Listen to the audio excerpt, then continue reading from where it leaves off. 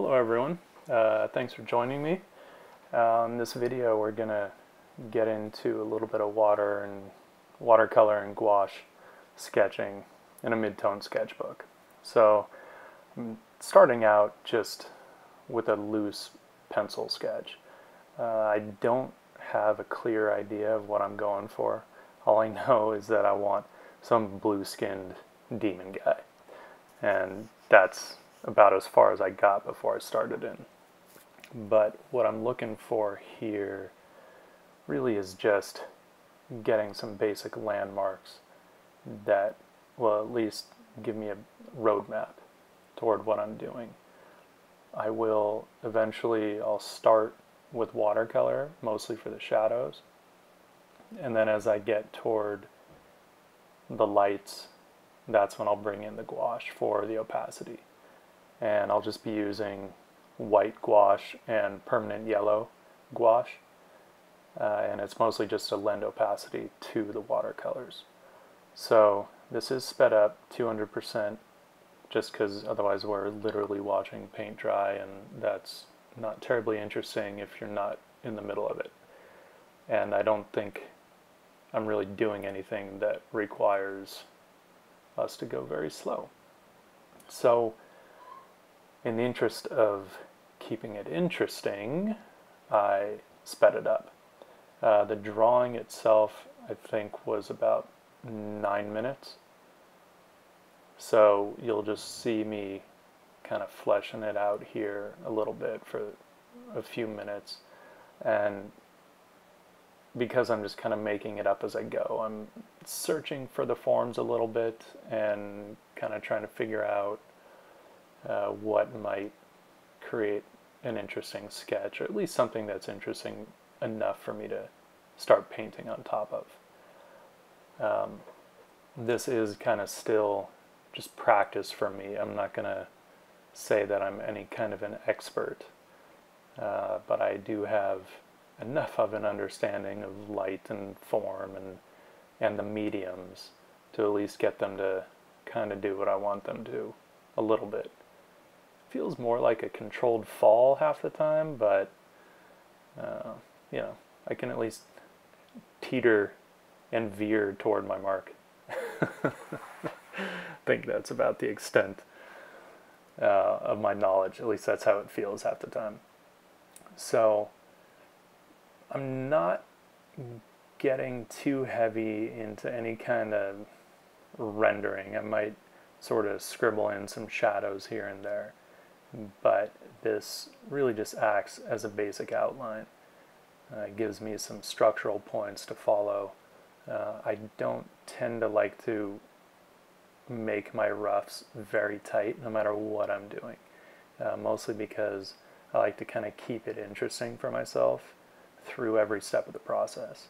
And if I really hammer out a rough and kind of define everything, then I sort of feel like it's done, and then all I'm doing is tracing, and I lose interest, and then usually the sketch will end up being less interesting as a result, which I hope that makes sense to everyone, right? If the artist isn't interested, sketch will probably not be interesting, or the drawing or the painting, however finished it is. So we'll be jumping into the colors here, and all I'm doing is squeezing out some drops of water onto my watercolors to start to reconstitute them as I jump in. And you'll notice here I don't tend to clean off my palette very much.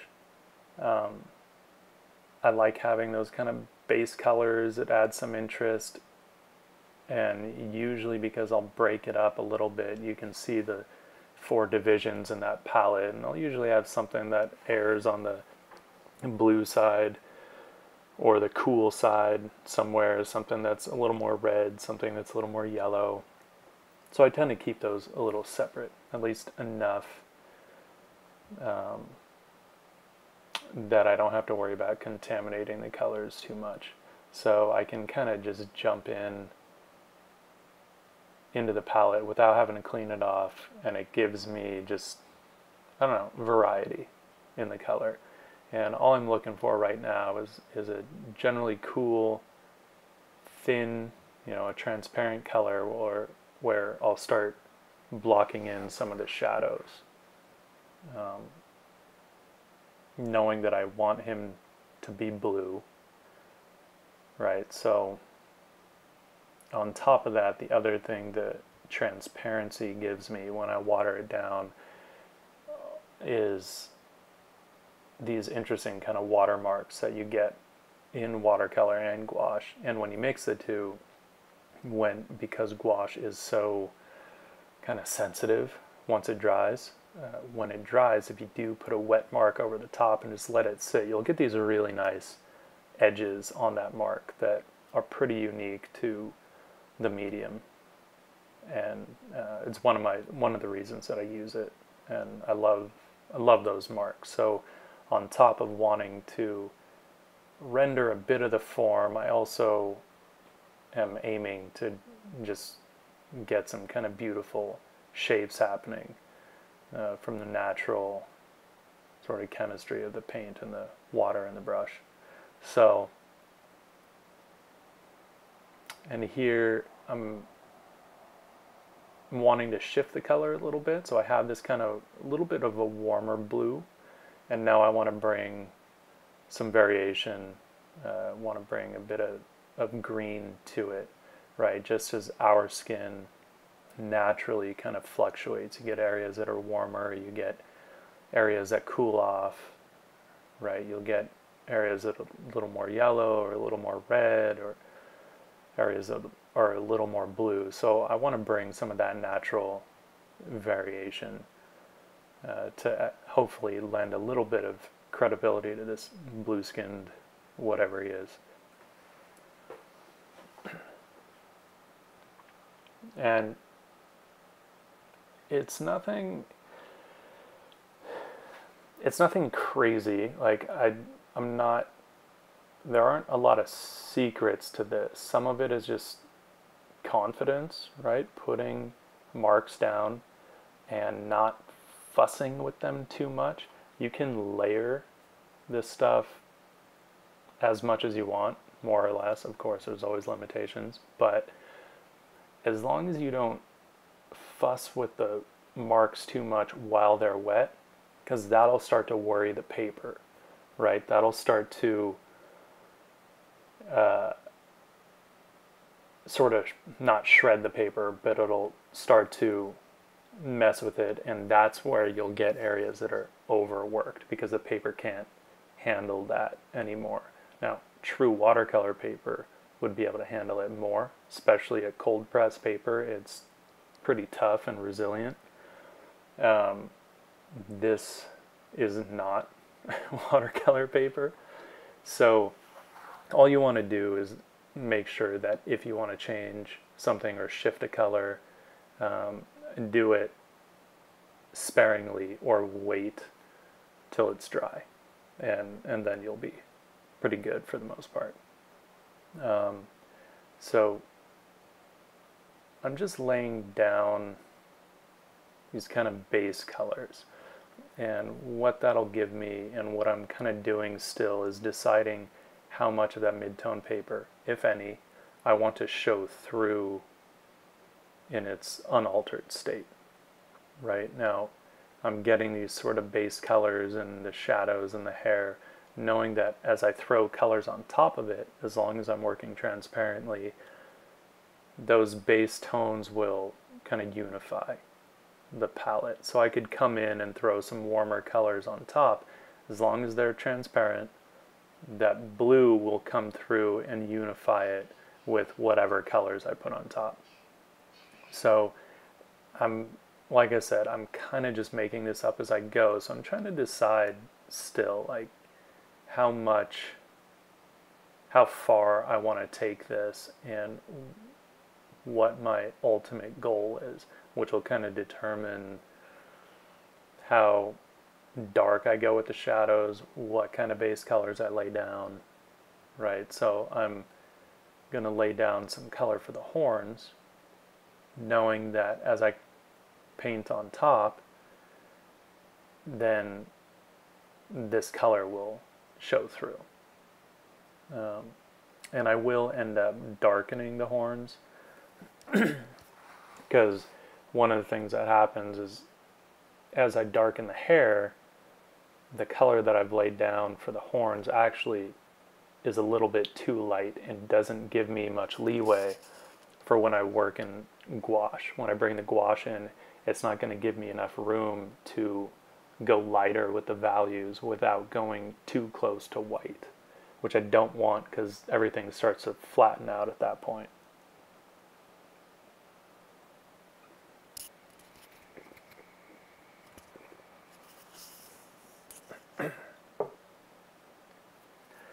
So I'm, just defining kind of one form at a time, figuring these things out, figuring out what kind of lighting scenario I want. I don't go for anything super complex. It's pretty straightforward. Light's kind of lighting this guy from the front and up a bit. It's nothing crazy, because I'm not trying to make this more complex for myself. A lot of this is just experimenting and playing around with the medium and just getting to know it.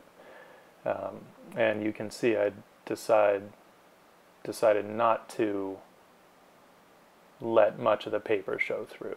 I decided I want a base tone, this kind of greenish blue, obviously unified by that mid-tone of the paper, right? Because everything right now is transparent.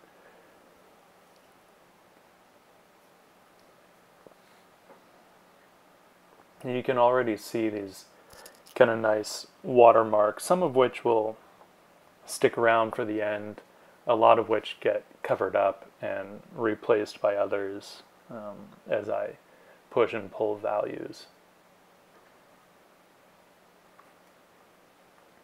And of course, as you sort of start to tone everything down, you realize, oh, hey, what was dark enough before isn't anymore. So you kind of have to sort of keep adjusting as you go.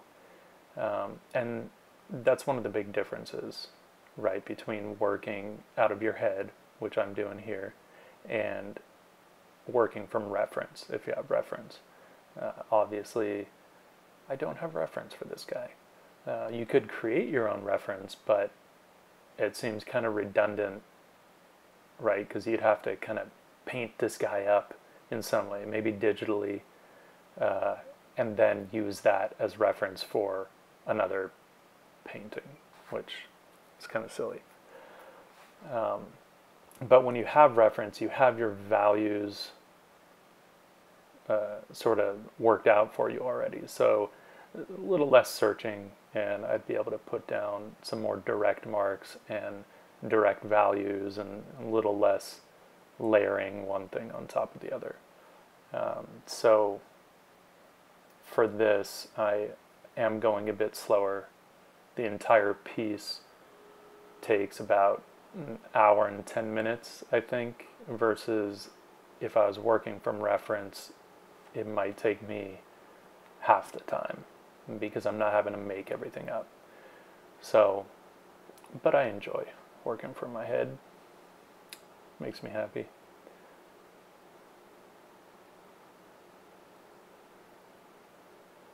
And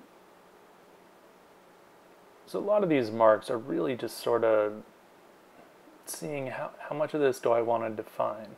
Do I want to let any of it kind of melt together like watercolor does so well? Here again, I want some of that natural variation that you get in skin tones. So getting some of that heat in the mouth, right? The lips, the eyes, these places where kind of capillaries are closer to the surface, right? And the blood is closer to the surface and showing through a bit. So naturally the eyelids will be a little warmer, lips are much warmer, cheeks might be warmer, nose.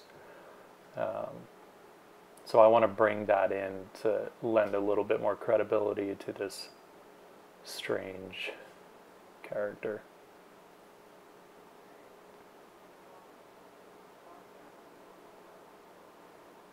And I'd thought about maybe getting into some skin markings, but just given where he went, it wasn't really set up for that. So I'll probably get into something like that later. Just warming up the ears, and I'm a fan of pink ears and pink noses.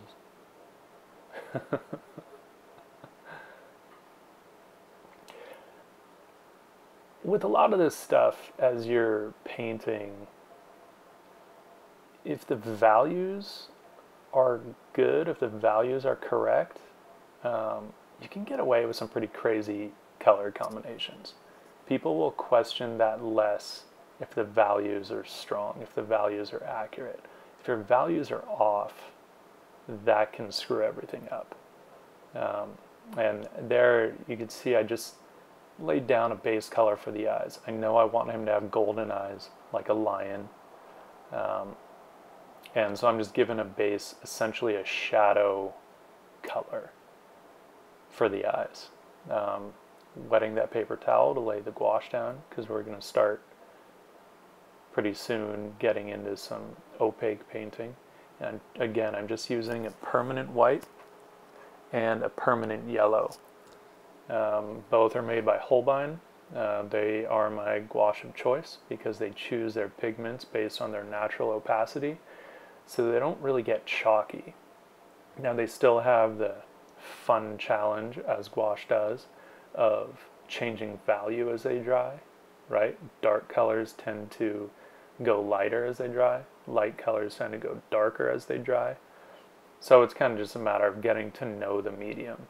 You can always lay a color down, have a scrap piece of paper that's hopefully the same type of paper that you're doing your painting on, and just lay marks down on there. Let them dry, see how they change, and adjust accordingly, so you're not having to risk messing up your actual painting. Decided I wanted a higher contrast piece. Initially I was thinking I might keep it a little more atmospheric, more air in the shadows. Decided I wanted a higher contrast piece, so I am going in with some heavier accents and warmer accents that I did previously. Cold shadows, for whatever reason, do tend to flatten out a bit, at least when you get into the deep shadows. So oftentimes when you get into those accented darks and it's a sort of nondescript color, it's nice to err on the warm side, and it tends to give them a little more depth. And you know, I really should have just painted straight over the horn, because I think by the end the hair gets a little too sort of sculpted around that horn, and because I was going to come in with opaque paint anyway, I could have just painted right over the shadows. Should have done that, and I didn't. Hindsight and all, next time. But that's all part of the learning process, especially when you go back and watch yourself paint. It's an interesting experience, and sometimes I wonder, like, wait, why did I make that choice? And it made sense at the time, I'm sure, but I don't remember the reasoning. Like, I really should have just done a wash right over that horn and not worried about it until I come in with the gouache. But oh well. Really just trying to add variety, right? Starting to define some of the little details that'll hopefully add a little more credibility, a little more character. And I wasn't quite sure how rendered or how detailed I was gonna end up going, right? I definitely end up focusing on the face and letting the rest kind of loosen up, but starting to want to create a little more valued design. Gotta soften up some edges.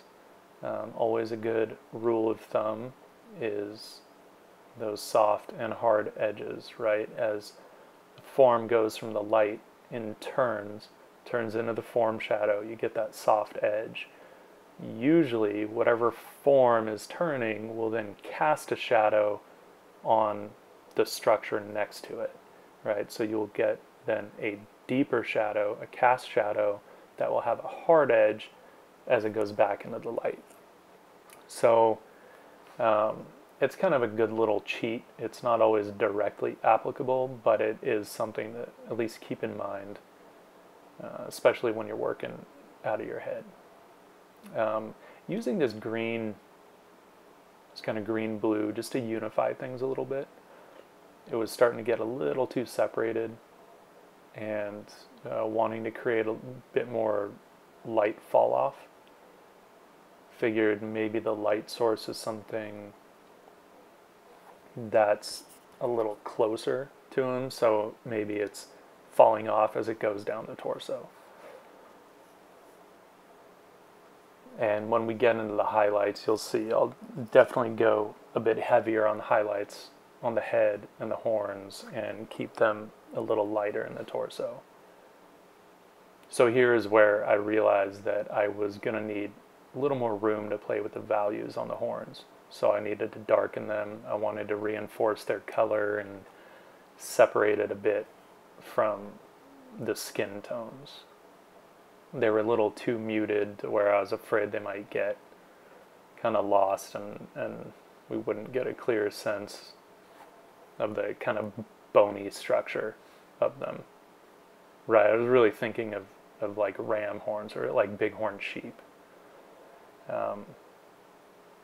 So here, this is literally just white gouache mixed with watercolor, and the gouache is just giving me some opacity, keeping it a little transparent, because I do want that underlying color to come through a little bit.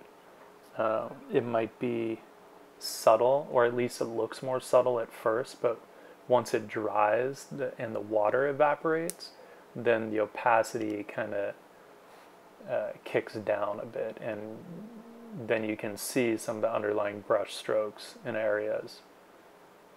And one of the things that this does, because gouache again is so sensitive, it gives me a nice base palette to work on top of later to bring in some more interesting marks. I'm very into mark making. As we go through more videos in the future, you will see I'm like a mark making whore. Shit makes me happy. And this is where you'll see I'm aware that I want to keep the values down on the chest. I don't really want the chest to pop, and I'm not really that concerned with rendering it too much. Because I was really, this was more than anything kind of a practice in sort of detail work, I guess, which is why I do focus more on the face, because the amount of detail, and just sort of toying with ideas of maybe how I might do an actual illustration. Taking advantage of the paint still being wet here, knowing that it'll create some softer edges, and that's always something to be aware of.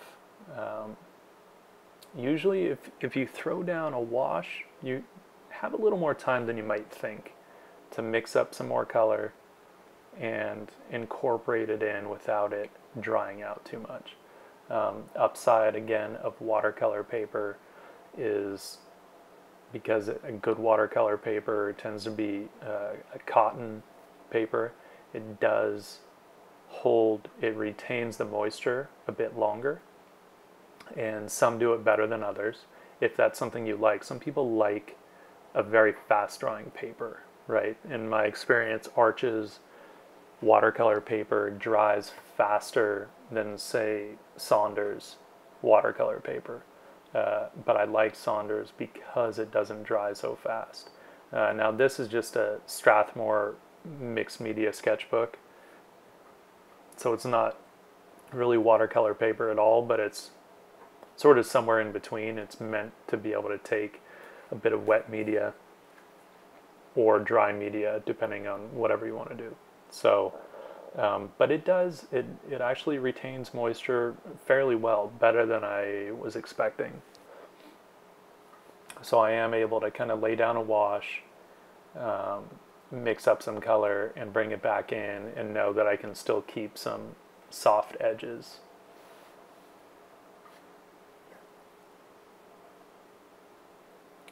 I'm going to get into the eyes here. So very kind of detailed work. Just laying in the lights, which will sort of define the color in the eye. And I make the mistake of not letting it dry thoroughly before bringing in the pupil. So I have to redo a little bit of it, but, you know, whoops. Dope. Okay, dab it up. Dab it up. So, come back in, which was good, because if you look on the left eye, the color did not dry as high key as I wanted. I wanted something lighter than that, and that almost disappears into that initial mid-tone that I laid down. So there's our lights, right? If the light is coming a little bit from the upper left, camera left, right? His right, just a little, not much, but that's where it's catching the iris. So we'll let that dry, and it's always a good opportunity to move on and work on some other stuff, so you're not just kind of waiting and not doing anything.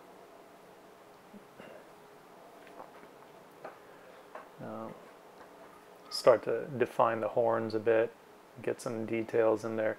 This detail is pretty much all just indicated. This is not what I would call rendering, right? These are a lot of very sort of symbolic marks that kind of convey the idea quickly. I'm not getting into a lot of transition tones, right? Normally I would, if I was really going to render this, we'd have those areas, these little light catchers, right? Which is really more of an automotive term. You'll see on cars around the windows, you get all these little edges. Sometimes they're little chrome linings, and they're meant to just catch light and create a bit of sparkle and interest in these areas of detail. But anatomy is very similar. You get these areas that naturally kind of catch highlights. So normally, say with the horns, I would put these highlighted areas, but also have them casting shadows, get a little bit of form shadow if I was going to really render this out. But that wasn't really the point of this exercise. This is more about kind of working quickly, getting ideas down in a sketchbook, and not meant to be any kind of a finished piece per se. Even though, I mean, you know, when a sketch is done, it's done, and it's a finished piece in its own right. Now just wanting to bring in a little more detail and interest. It's got the gnarly hairy ears. Dude needs a hedge trimmer for that.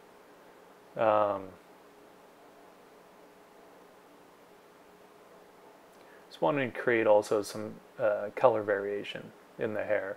I didn't want him to have just kind of like a single tone mop.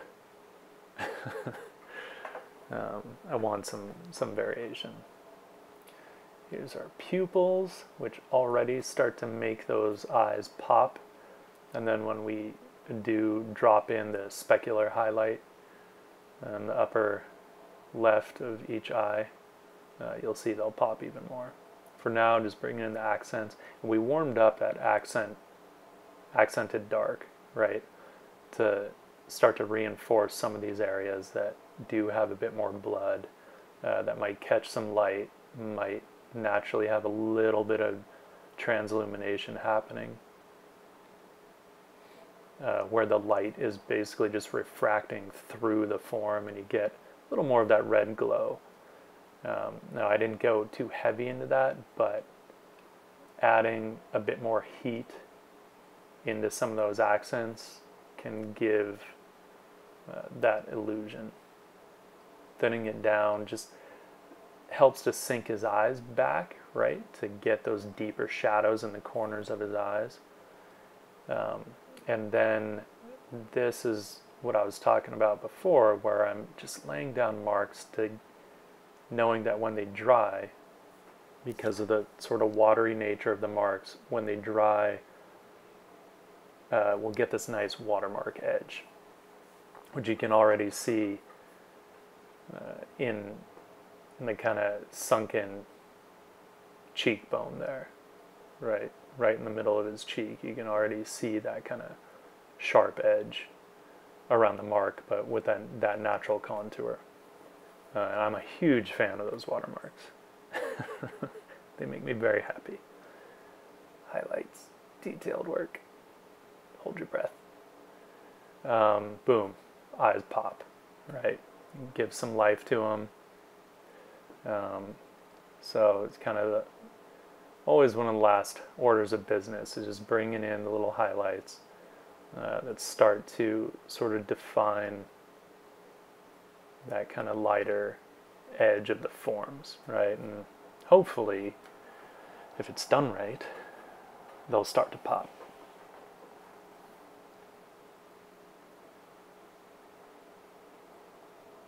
So coming into these natural light catchers in the face, right, usually around the nostrils, tip of the nose, corners of the eyes, inner and outer corners of the eyes, right, that outer upper corners of the cheeks,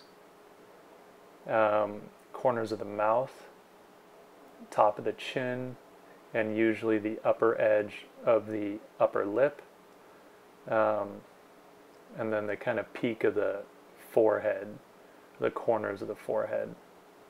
Those are usually places where we find highlights.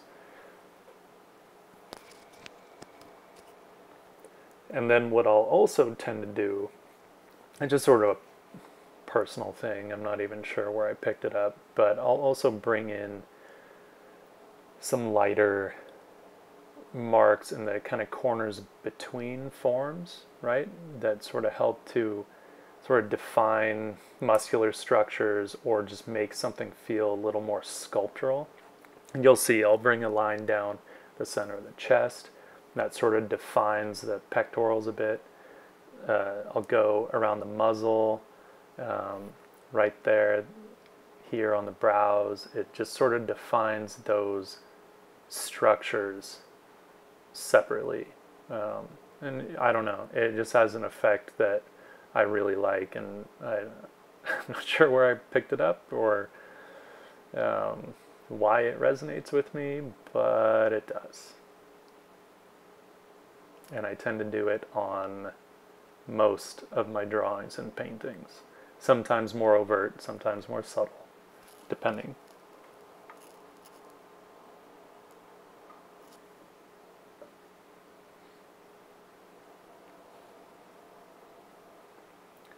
And one of the things that'll happen, and I'm doing it right now, is in the neck area there, it gets too busy. And I see that, and I'll come in with a kind of wash and just sort of simplify everything. I think I even come in with just water and basically just scrub some of that paint around and knock back those hard edges, darken it a bit.